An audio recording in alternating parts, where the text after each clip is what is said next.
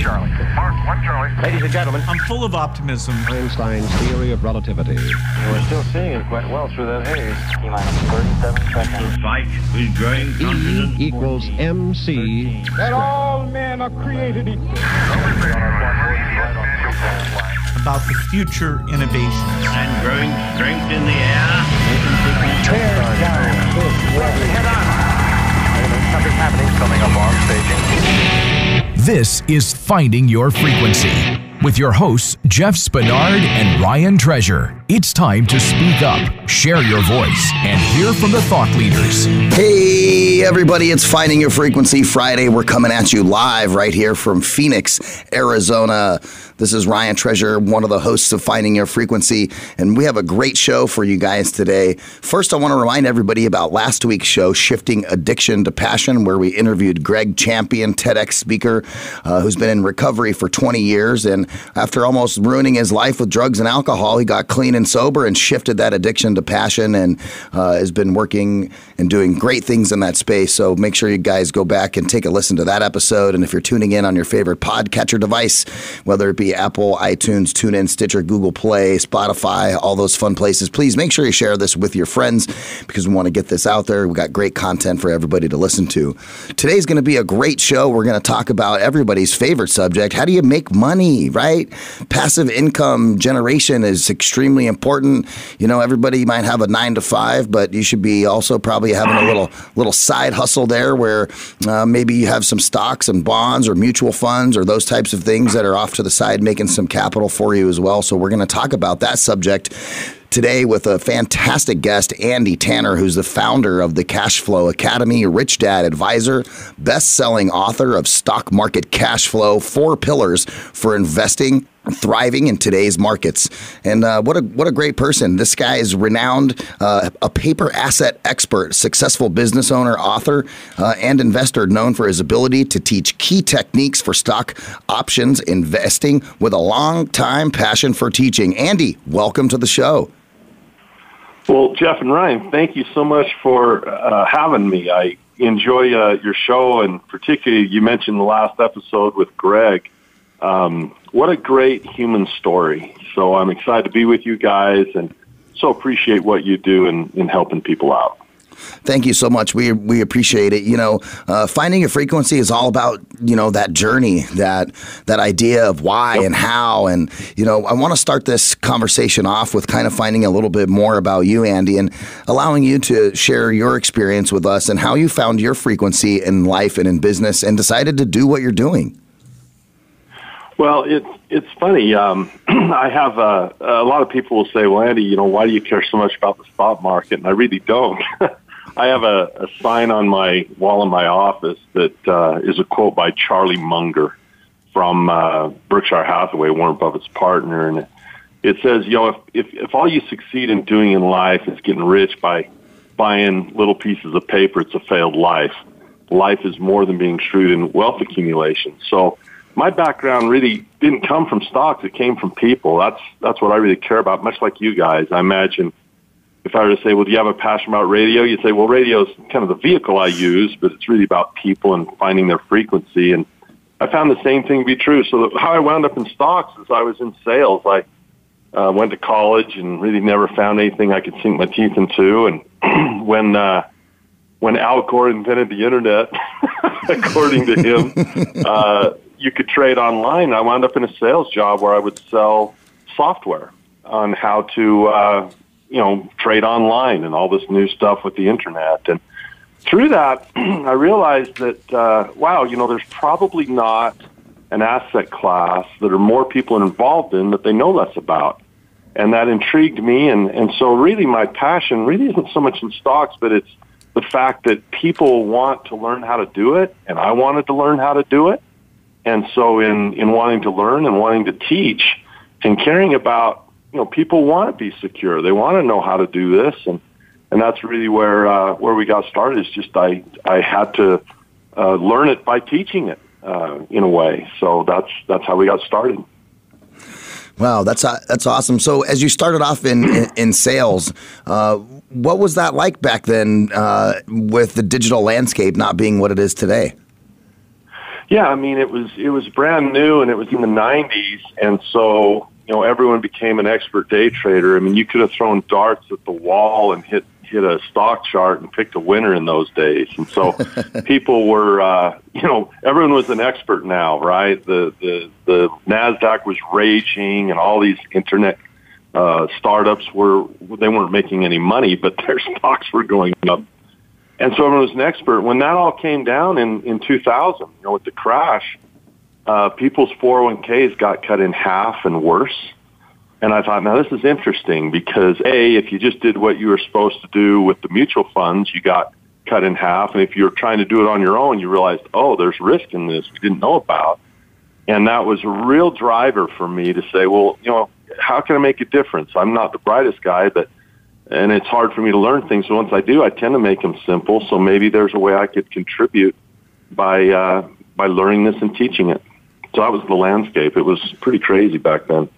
Yeah, Andy, I think it's pretty interesting how any individual, including myself, and I'm sure that you can attest that really one of the best ways for somebody to learn something is to teach it to somebody else, because you're constantly reinforcing, the ideas that you read and that you're teaching yourselves through teaching others, and with a little bit of service and passion and a little sweat equity. There's a lot that can be learned, and not necessarily just in stocks, but I think in life in general.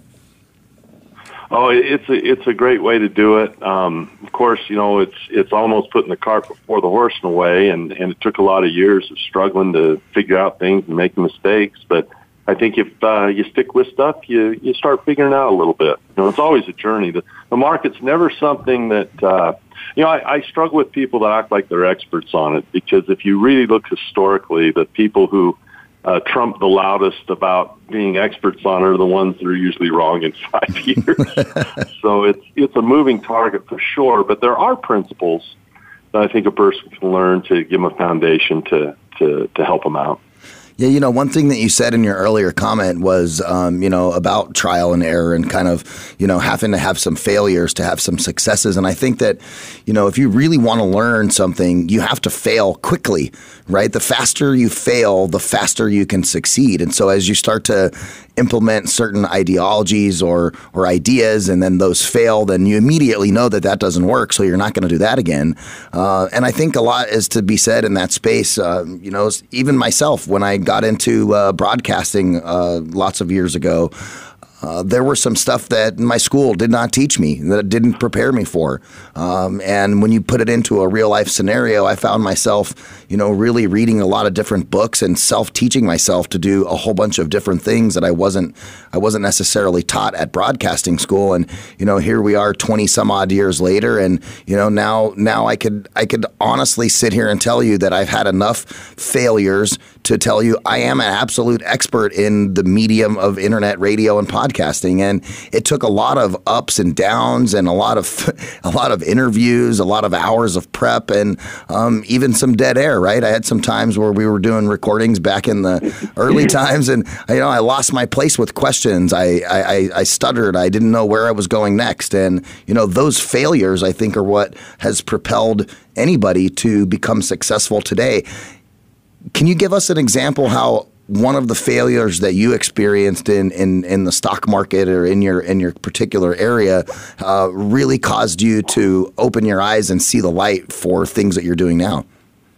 Well, gee, if we're going to talk about failures, how long is the show? We could go a long way. First of all, I can't agree more with what you said. I think school does a good job with competency. Right? You learn something, you regurgitate it on a test, I'm confident I can get an A on the test. But proficiency, that's what the world demands. And I just remember one particular event in the market. I was just learning about options. I was very new. And I was very arrogant. I thought, boy, I figured this out, as people often do. And I just remember walking away from my computer and coming back, and my wife and I, we lost a pretty nice sum of money, right there. Not like six figures or seven, but we had a pretty significant loss, and it stung. And it was a really humbling moment where I realized that, boy, you really have to have a good education continuum where you realize whether you're aware of something, competent, or whether you're proficient.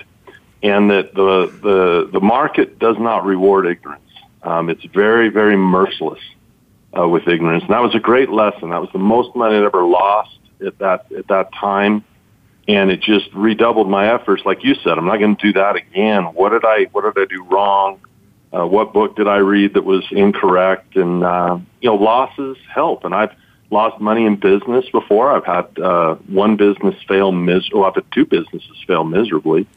I've never lost money in real estate, but I've had projects where I made about 25 cents an hour on them. So there's a lot of failures. And I think people, don't be afraid of that. Don't be afraid to fail. Most of it's not going to cost you your life, and you'll learn some things, like you said, that you can't learn in school.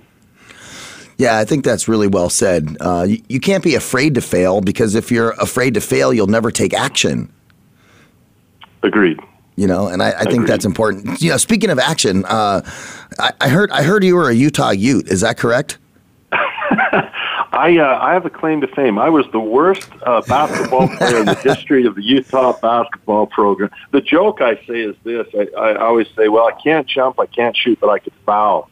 So Rick Majerus took pity on me, and I was his favorite player because he would keep me on the bench to keep me safe. He didn't want me to get hurt. But it was a great experience. And I'll tell you, the friendships I made back in those days were amazing. And, my coach, Rick Majerus, had a profound impact. I didn't help his teams much, but he sure helped me. And a lot of those lessons carry over into investing. It's a team sport, it really is. Team sport.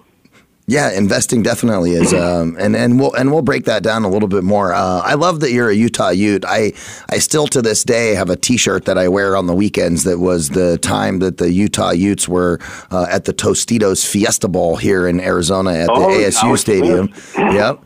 I was at that game. Yeah, great game. Well, we were at the same place at the same time, and we didn't even know it.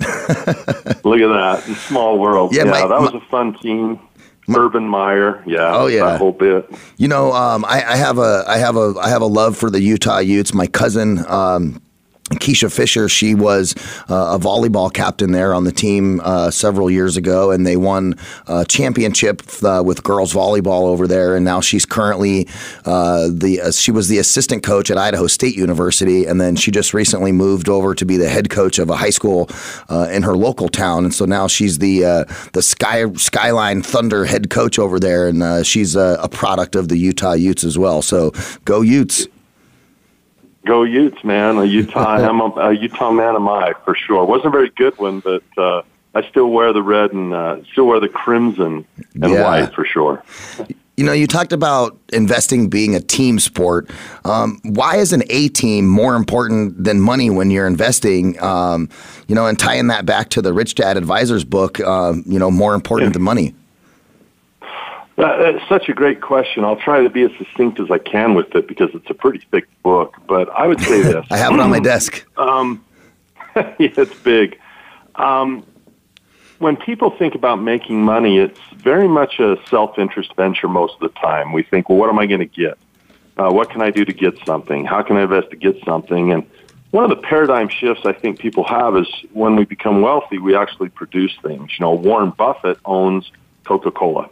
A lot of Coca-Cola stock. They produce drinks and beverages every day for people. He owns Fruit of the Loom underwear. They keep our tidy-whities when we were kids. They're producing things. Whether you own the stock or whether you're active in the business, you're a producer. And you're always going to be able to produce more as a team than you can as an individual. And if you look at a guy like Steve Jobs, look what he produced. Bill Gates, look what they produce, rather than just what they get. And so that attitude of serving, solving problems, being an entrepreneur or an investor is really about what you give first and what you produce. You can always produce more as a team than you can as an individual. And then the second of all, there's a lot of leverage in that, more important than money, because from a production standpoint, that stuff comes from people, not cash. And so even in the companies I've started, even the Cashflow Academy started off not really as, how can we go out and make a bunch of money? We got a team of guys together and said, well, what can we produce that helps somebody out? And that way you really don't need a lot of money. You need a lot of production capability, or PC, what Stephen Covey calls production capability. So I think that's important. And it's more fun as a team. Teams keep you safe. My attorneys and my accountant, Tom Wilwright, guys like Garrett, you want to go into battle as a team. You don't want to be a solo in the world that's out there. It's a bloody world going as a team. So I don't know if that's too long-winded, but hopefully it makes sense to people.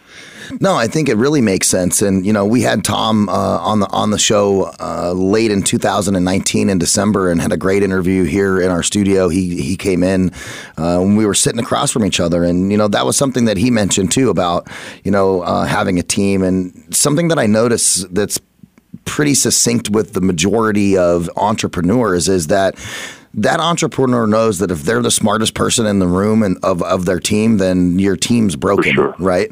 And so you got to surround yourself with the right folks.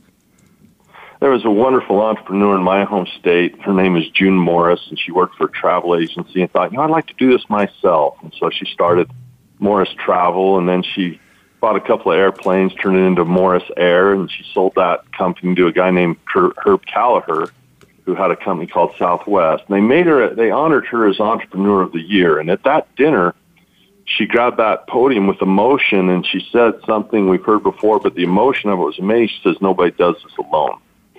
And there's dragons to slay and mountains to climb. And when you get on that mountain, you look around and your heart will swell, and you'll misty-eyed when you think about the people that were part of your team and helped you there. So it goes spiritual when you have a good team. It really goes beyond just money. It goes spiritual. It's pretty cool. So that's how I feel about the Rich Dad Advisor team, frankly. They're just great guys. Tom, he's a team member, but he's also a friend and a confidant. So I'm sure you felt that when you were with him. Yeah, no, I definitely did. It does really feel like that. All of the Rich Dad Advisors that we've talked to. We talked to Blair. We've talked to Tom. And so I think all of you guys that we've had on so far have been, absolutely amazing human beings. You guys are well grounded. For the success that you guys have had with selling over 2 million copies worldwide from this Rich Dad Advisor series of books, and also your own personal successes that each one of you have had with your own businesses.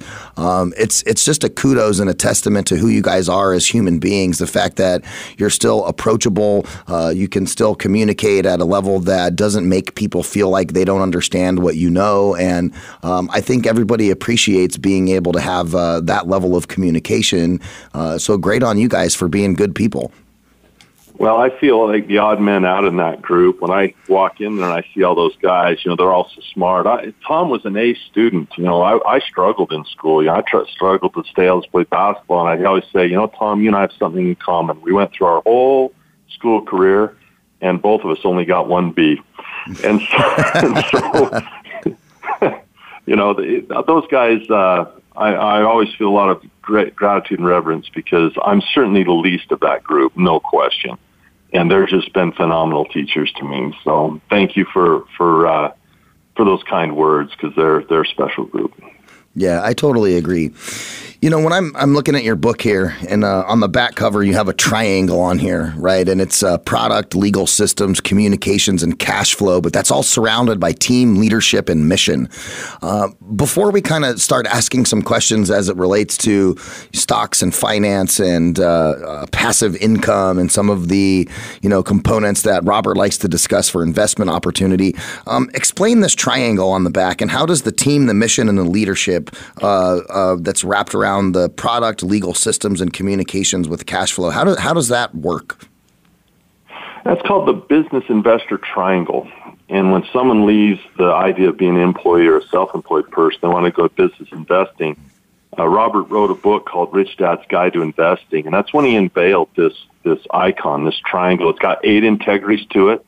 And you said on the outside, there's the leader, the team, and the mission. And that what's really brings the context together to hold its shape. For example, the Rich Dad mission is to elevate the financial well-being of humanity. And we're very clear on what that mission is. And the mission is what will drive you when other things go wrong. It's what makes you not quit. It's what gives you the fortitude to survive the hurricanes that come. So those are the things on the outside, the leadership, the team, and the mission. On the inside are the more practical things that make the business go. Without cash flow, that's the lifeblood of a company. So that's at the base. Obviously, we have to have great communications, both as marketers, but also inside the organization. Legal is important. Systems are what take you into McDonaldizing things, great systems. And the smallest part of that is the product, often. They say you build a better mousetrap, they'll beat a door or pass your door. That's not true. I'll bet you and I can both grill a better hamburger than you can get at McDonald's or Wendy's, and I don't think we're ready to take down those franchises yet. So just because a guy can make a Subway sandwich doesn't mean he's ready to go into business. So those 8 integrities, in that BI triangle, I think it gives any entrepreneur investor at least a starting place. Say, well, how do I build my team? Who's my legal guy? Who's my accountant guy? Who's my for me in my business, I'm not the leader. I had to get a business partner who's better at that than I am. I'm more of a team member in my own business. So that's where that comes from, is Rich Dad's Guide to Investing, the BI Business Investor Triangle. Well, and I think, Andy, that's what makes you a leader. Being able to identify that there are some things that you have strengths in and things that you have weaknesses in, and making sure that you align yourself with the proper team angle to be able to manage the business in the most effective manner. And by stepping back and being more of a team member, that's being a thought leader at the same time. And that's just fantastic. I want to shift. It's easy for me. I can't even remember where I parked my car most of the time. So I need someone else to help me with my business. I can teach people how to trade options, but I can't remember where my car's parked. So I need all the help I can get with my team, and they're a great team. Well, thank the good Lord for GPS. For sure. I want to kind of shift gears just a little bit and talk about passive income and some of those things. I know Robert Kiyosaki is huge on, being able to create passive income, whether it's through, real estate or paper assets or commodities and those types of things, or owning a business, and so let's talk about that in that space. Yeah. I think that's probably the hardest thing for people to wrap their head around is, having some kind of a passive income that's separate from your day job. Whether you are an employee who works a standard 9-to-5 job and you have a salary or an hourly position there, I think everybody needs to have kind of what I like to say a side hustle, where whether it's you have a rental property or you have some mutual funds you're investing in.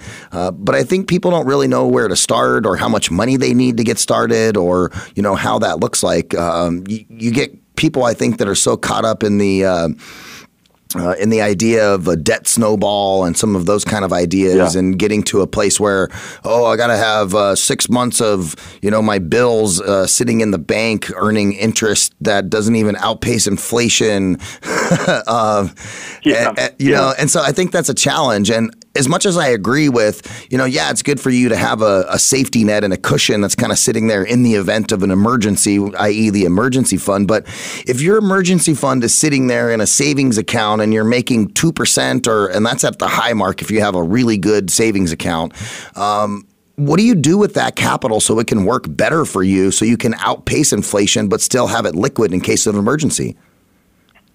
Well, this is a really important question, and if I could provide a little context, perhaps might be helpful to listeners, is when you think about context is so important. Most seeds are pretty good seeds, but if they're planted in stony ground, they don't grow, and if they're planted in good ground, they will. So seeds are pretty important, but the context is even more important than the seeds. So let's provide a little context. The first thing I would say is to understand the difference between education and advice. Often we're very much in a culture of advice where people say, well, Andy, what should I do with my money? What should I do with my money? That's a context in which the seeds will not grow. If I don't know anyone that's become wealthy without a context of education rather than advice. So let me make that distinction before we get too far, because if someone says, Andy, should I buy gold? And I say, yes, they have not learned anything. If they say, should I buy gold? I say, no, they haven't learned anything. But the moment I say, well, gold's fungible, well, what's that? Now we're starting to learn. So when someone says, Andy, if I have 6 months of money in my bank account, what should I do with that money?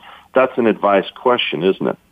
And so I would warn people of that, because the moment you're dependent on advice, you're about to make your advisors very, very rich. And start with education. So let's think of it this way. If you have money in the bank and you believe that the value of the dollar is going to go down, and you know that's true for sure, why would you want money in the bank at that point? Now, see, that's education, isn't it? I believe that we're printing lots of money. I believe that the value of the dollar is going to go down, guaranteed. I mean, if you think you're going to need more dollars to buy gas in the future, more dollars to buy food, clothing, medicine in the future, it's just a no-brainer not to have money in savings, which is exactly opposite to most people's advice. So what do you do with that money? Well, if someone says, should I buy real estate? My question would be, well, what do you know about real estate? If someone says, well, what do you think about precious metals? I say, well, what do you know about precious metals? Think about it this way. And I don't mean to be too long-winded, but it's such an important question that you ask, is rather than talking about investments, let's talk about the investor. I would not recommend my mom do what I do, but Warren Buffett could do it easily. And so even though the investment is the same, it's the change in the investor. So when people say, well, what should I do with my money? Well, I sell options where I make promises and get paid for them to buy stocks cheaper than they were before. That doesn't really help someone that doesn't know how to do that. Does that make sense? Yeah, So it's really, if I'm listening and I'm saying, well, Andy, tell me what to do with my money, that's not a soil that's ready for what I have. But if someone says, Andy, what should I study so I can become that investor? Now you and I can help each other. So that's really important. It's not about the investment and what people buy. It's about what type of investor do I want to become, if that makes sense. Yeah, no, it totally does. And I think that that's probably the disconnect with the general public when they start thinking about, okay, I've gotten to a place where, I'm actually having some savings where I can do something with and try to exponentially change my life and make it for the better. So that way, maybe I can retire earlier than what I thought I could, or maybe I can go out and start my own business. But those are all things I think that people think about as they see, I have capital. What do I do with it? And I'm guilty of that myself. Dangerous. Yeah, I'm guilty of that myself. It's so dangerous because, 401ks give people the illusion that they can become rich without education. If I say, well, I want to be a doctor, I can't do that with education. If I want to be a lawyer, I can't do that by just buying a briefcase. I must pass the LSAT and the bar. And so when people say, well, what should I do with my money? They're already asking the wrong question right there, because they're about to lose their money by giving it to someone else to manage. And I've never met anyone that became truly wealthy without learning about money first. So the context shift from advice to saying, I'd like to become a real estate investor. That's much different than saying I'd like to have real estate, isn't it? I'd like to become a stock investor is much different than saying, well, I think I'll buy some stocks. And that context shift, when a person gets hungry and excited to learn, then they turn the corner. But when someone says, look, I don't want to learn anything, I just want to be rich, well, that's like saying, well, look, I don't want to go med school, I just want to be a doctor. I don't want to fool with the med school part, I just want to be the doctor. Can I just skip to that? Yeah, I want a sandwich, but I don't want to make it. Yeah, exactly. For sure. So I want to learn to be an NBA basketball player, but I want to practice or learn the game, right? I just want the accolades and the dunks and the trophies, but I don't want to do the work. And as soon as someone buys into that idea, they're about to make Wall Street very, very rich.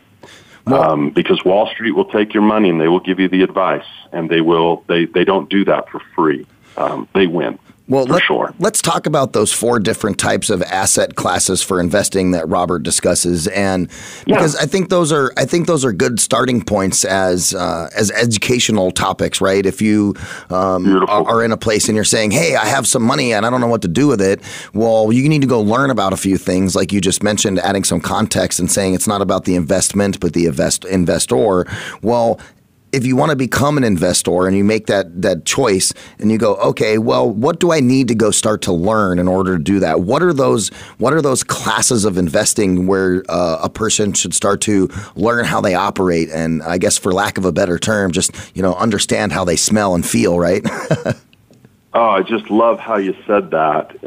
With the asset classes, it's really almost looking like an education catalog of saying, well, which 4 things could I study rather than which 4 things could I buy? So let's talk about that. The first one's the most difficult to study.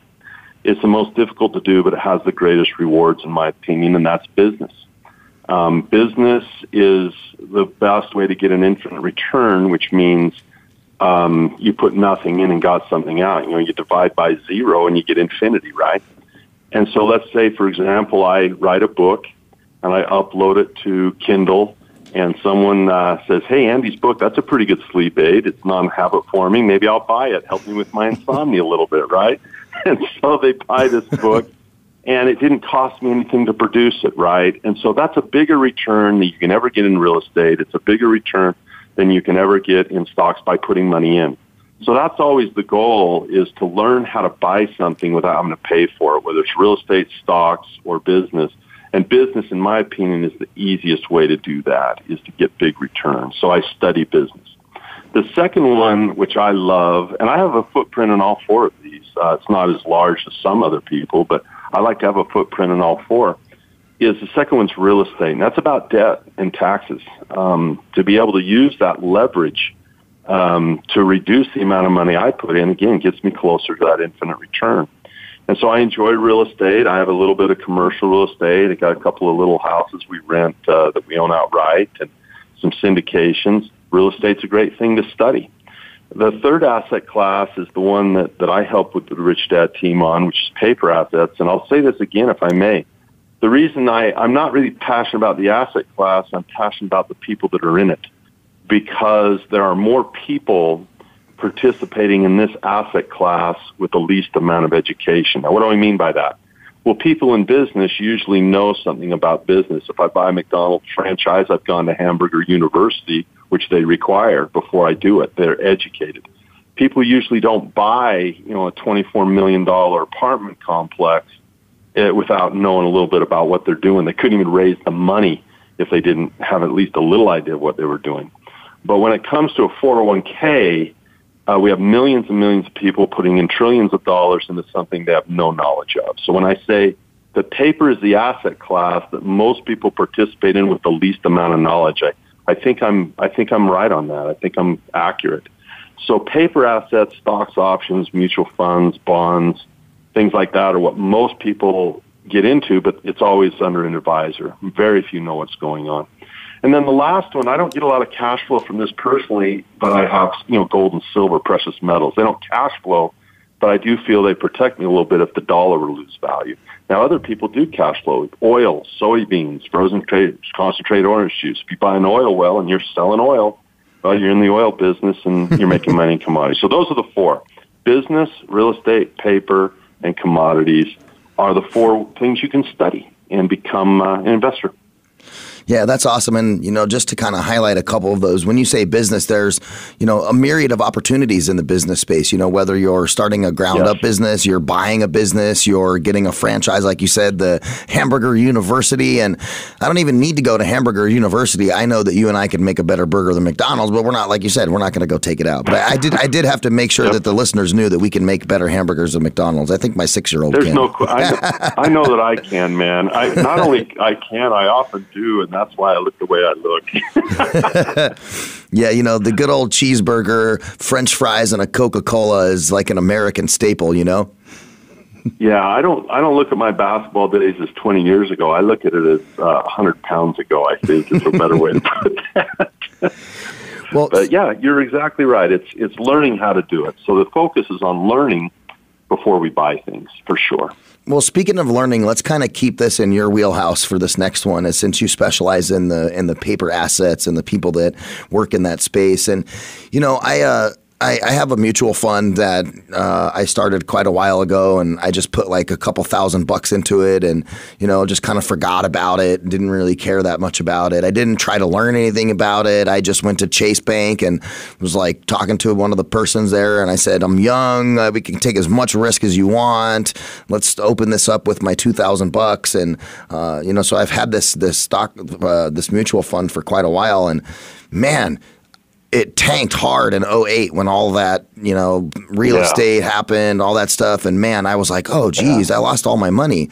But what I thought was interesting is over the past, since 2008 to now, 12 years, I've seen some returns on that I've never seen before, which have been really amazing. Yeah. And I think, you look at the stock market today as compared to 2008, and I know that there's a lot of naysayers out there and a lot of people that are like, oh man, we're getting ready for another one of the 2008 things. But when I look at the stock market and the NASDAQ and the S&P are up as so much as they are, and having, when you're down 500, but you're at 30,000, that really makes somebody who has some of those assets in play really happy, because you see those returns coming.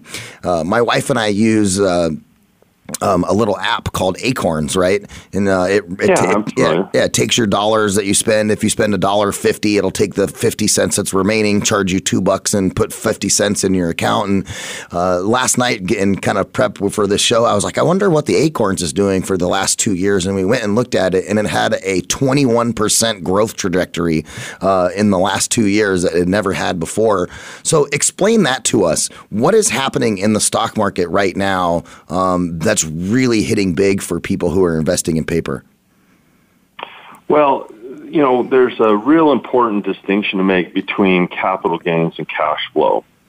The way to retire and not work anymore is a function of income, not a function of net worth. In other words, if you had a pension and you retired, now your company's going to send you a check every month. So your first financial education is understand the difference between your income statement and your balance sheet. What you're talking about is a balance sheet issue. And I get nervous about that for people for two reasons. As you mentioned, in 2008, that thing tanked, and it's like, oh my gosh, I'm in trouble. Well, if you were young, you're okay, right? You have time for that to recover. But if you're like my dad, and he had to retire in 2000 after that crash. Think about this. Now you're spending your money and you're cashing those out at a 50% discount, which means you're selling twice as much asset to live off of, and your hourglass shrinks, which is why people can't retire. But if you're, 21 years old, you got a chance for that to retire, but you're still having to work a job. You don't have cash flow from it. Your net worth is growing, but not your cash flow. So what we specialize in is someone says, I don't want to work anymore, and I don't want to wait till I'm 65 or have a long white beard to do it. Well, then you don't focus so much on your capital gain, your 21% gain. You're focused on how much money do I get right now? If I have a rental house, I can look at the price of the house and say it's growing 21%. But what I'm more interested in is how much rent am I getting off that every month, right? How much is it actually giving me? So my concern with the stock market right now is that we've had an unprecedented 10 years. I mean, the 10-year run is incredible. What I'm very concerned about is that prices of stocks are different than earnings on stocks. What I mean by that is I can look at a company like Tesla. They're just going crazy. Yep. Their stock is having these huge fluctuations right now. But the question really is, how much do they really make? What do they earn underneath? That's Warren Buffett thinking. So I'm very concerned about the prices of these stocks as relative to their earnings, because there's only been two other times in history where stocks have been so expensive. If you think about someone in a 401k right now, they're paying more for those stocks than they ever have, so they're buying less shares. Yeah. And they have less asset in their asset column now, because that amount of money they've set aside each month is buying less asset because they're so expensive. And you don't want to buy high and sell low. You want to buy low and sell high. So I'm very concerned about, I look at the President's State of the Union, and he talked about how we're stronger than ever. And I think he's done some good things with tariffs and, getting better agreements with China. Let's tip our hat to where he's done well. but he didn't mention the $1 trillion deficit that we have in the federal government. And he certainly didn't mention the $23 trillion on-balance sheet commitments we've made in bonds. And he certainly didn't mention the $128 trillion that we promised Americans in health care, Social Security, and other entitlement programs that my kids are going to have to pay for. So I don't believe that our fiscal response or our fiscal situation is as strong as it's ever been. The reports I read say it's unsustainable. I think we're in a bubble, and I think people should learn about risk management so they don't lose this money they've gained over these last 10 years in a crash, just like it happened in 2000 and just like it happened in 08. Depending on your age, you might be concerned about losing that money up and down. So not to be pessimistic, those are the numbers I see. Yeah, and I don't think you're being pessimistic at all. I mean, in my mind, I see that. Real. I see that, and I say this to myself all the time because I look at, Acorns is just one of the things that we have, right? With that, we have another mutual fund, my wife and I, and I'm looking at that, and I'm looking at it, and I'm going, I wonder what the signal is for me to move this to cash. Yeah, you know what I mean? Yeah. Because had people known in 2008 that was going to happen, and you said, okay, at the end of 2007, I'm going to take all of my stock based stuff and move it into cash and put it in a savings account and let that sit there for the next year because I'm going to lose it. What's your strategy on that? I'll interject some education on that because that's one of the traps people fall into is saying, well, when do I move it? And the answer is you don't know, and neither do I, and neither do all these people that claim they know. They don't know. We know it'll happen. We know that this $128 trillion we owe is going to be brought to bear. We know this deficit can't go unignored. We know it's going to happen, but we don't know when. I don't know when. So let's do a little education if we can take the time.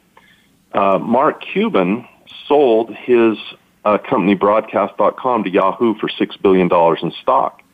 When the .com crashed, that Yahoo stock went from $100 to $5, and yet he made out like a bandit. How did he do it? Did he know the timing? No, he didn't. What he did is he did this the same way that you could do it with your home. Do you have insurance on your home? Of course you do, right? You have insurance on your house. Yeah. Well, do you know when it's going to burn down? No. Or if it's going to burn down? No. But yet if it did burn down, you'd be fine financially. You'd lose some pictures and maybe some precious, things like some photographs, but financially you'd be fine. Well, I insure my stocks. I insure, one of the things I don't like about 401ks is no one insures them. If you have as much money in your 401k, let's say you got $200,000 in there, as you have equity in your home, you're buying insurance every month to protect your home. Well, what's more likely to happen, for your home to burn down or for the market to burn down? So I don't think it's a matter of timing.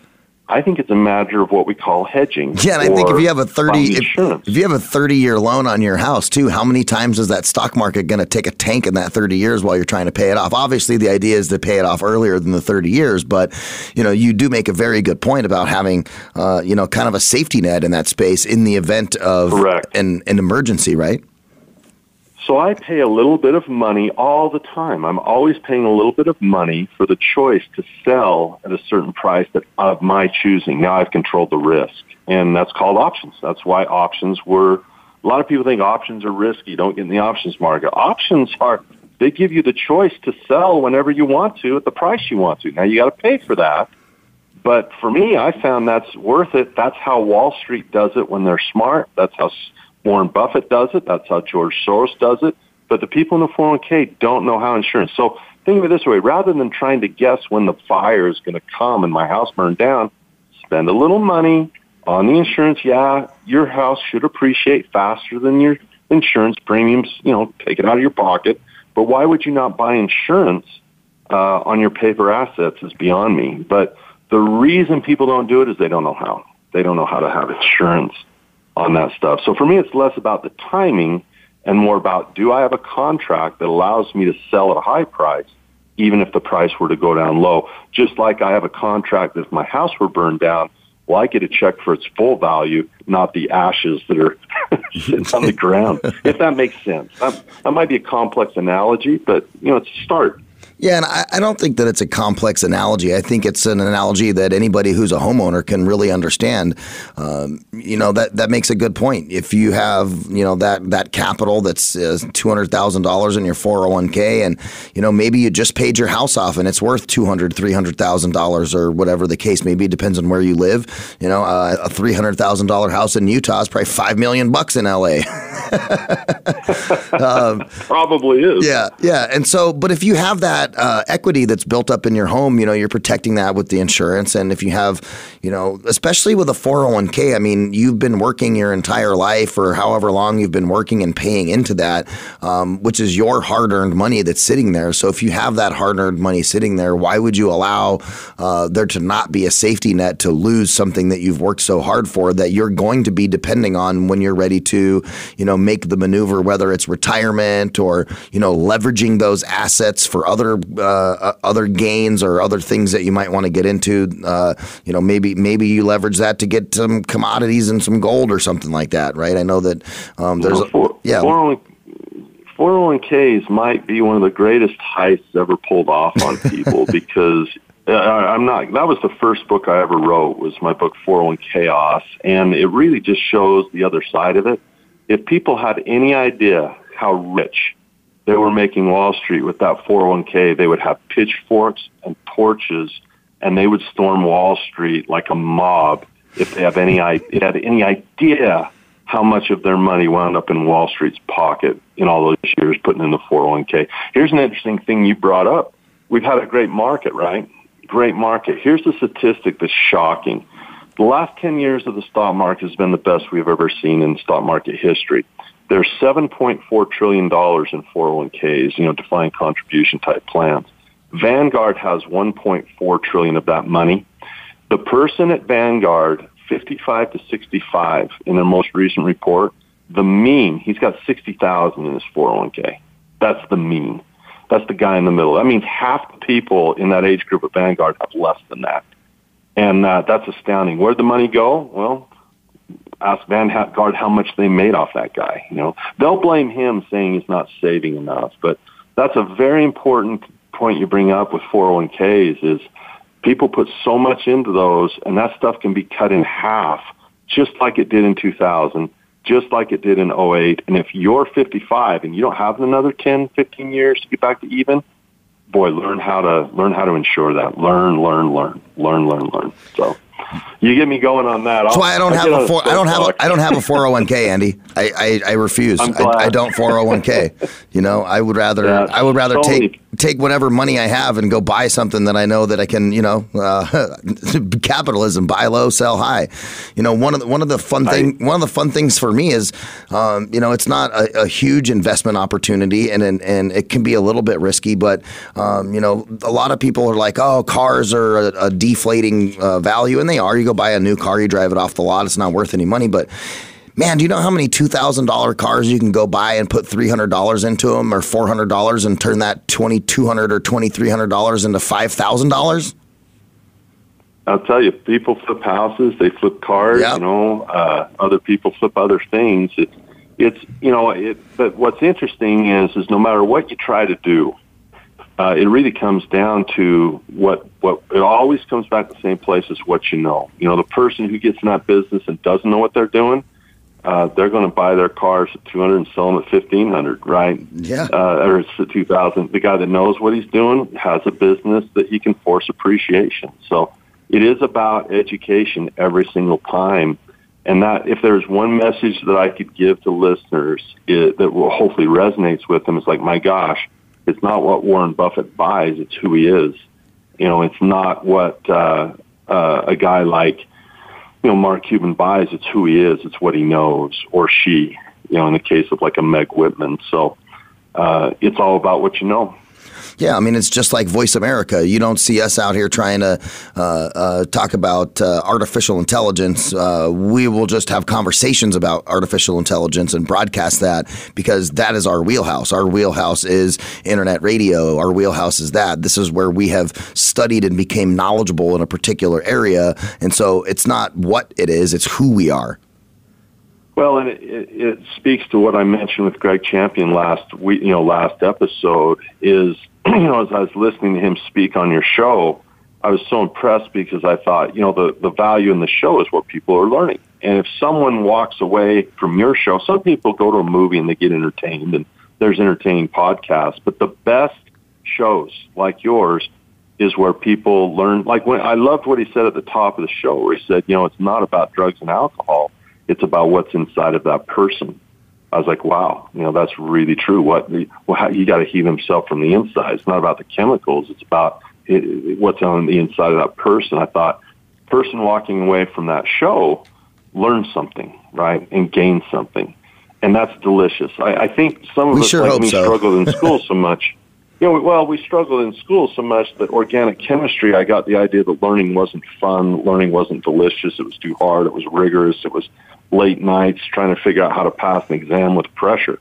But once you get out of school and you say, gee, I'd like to learn about money, or I'd like to learn about, motivation, I'd like to learn about how my mind works. God, shows like yours, conversations like we're having right now, that's learning that's fun and simple and real without the rigor of the pressure of school that it puts on us so much. So I just love what you do. Yeah, and you make a really good point too. And I think there's a lot of people, and I hope that people that are listening understand this, that these concepts about money, these concepts about emotions, all of those things that are inherent everyday components of life are things that are really difficult to learn in school. This is why I urge all the parents out there to sit down with your 5-year-old and talk about what a dollar is and how does it work and how do you make money and how do you do those things. You'll laugh. I'm in the middle right now of my daughter's like, well, I want to make some money. How do I do that? I said, I don't know. Well, you need to find some way to make money. Let's talk about that. And so she settled on, I'm going to collect cans and I'm going to put those in bags. And Dad, can you find a place for me to store these bags of cans? And so she goes around the neighborhood and picks aluminum cans up, puts them in a garbage bag, and we keep them in a nice place in the backyard. And so this is she's 6 years old, and that's what she does. She wants to make money. She's learning. It's because she's going to learn. And she's going to learn. And we've had these conversations, and something that Tom Wheelwright and I spoke about his kids, and when they went to college and they started learning, they learned how to replace like an iPhone screen. And so while they're in college, they have their little side hustle of replacing iPhone screens. And that is the beginning of nurturing and fostering the idea of being an entrepreneur and understanding how money works. And I think all too often nowadays, with the absence of home economics in high schools, the non-availability of any kind of finance or personal finance classes, it's really up to us as parents to really, draw a line in the sand and make sure that we take responsibility as parents to teach some of those things to our kids that they're not going to learn in a private or public education setting. Well, the good news is you can have your kids learn more in a game of Monopoly once a week than they'll ever learn in school about money. Or we like the Cashflow game, of course. Cashflow game, yeah. Rich Dad. But those types of learning things, you play Monopoly with your kid once a week, he'll get it. Okay, I acquire the asset produces passive income, and it's great stuff. So my kids love it. I got 2 young boys, and like you, it's fun to do that with your kids. Yeah, we love playing awesome stuff. We love playing Monopoly at the Treasure House. We just got a Nintendo Switch, and the Nintendo Switch has the Monopoly game in it, and so you can. It's cool because you can just pass it around, and you can. It's way fun. It's great, and really it gets into the hyper mode, and it's great. So Andy, I want to thank you so much, Andy Tanner, founder of Cashflow Academy, Rich Dad advisor, best-selling author of Stock Market Cashflow, 4 Pillars of Investing for Thriving in Today's Market. Andy, thank you so much for being on the show with us. We appreciate it. Make sure you guys go check out Andy's website at andytanner.com. And of course, big shout out to Liz Kelly from Goody PR. Thanks for hooking us up with these great guests. We love this series. Make sure you guys go find the press release online. It's just the beginning. We got a couple of more Rich Dad advisors coming up here in the next month, and want to thank everybody for being on. Thank you for tuning in to Finding Your Frequency right here on the Voice America Talk Radio Network. Check us out at Voice America TRN, at Radio Ryan 1, findingyourfrequency.net. And of course, you can find wonderful, great pieces of content just like this all over the voiceamerica.com Internet Talk Radio Network. Thank you guys so much, and stay tuned for the next Finding Your Frequency episode.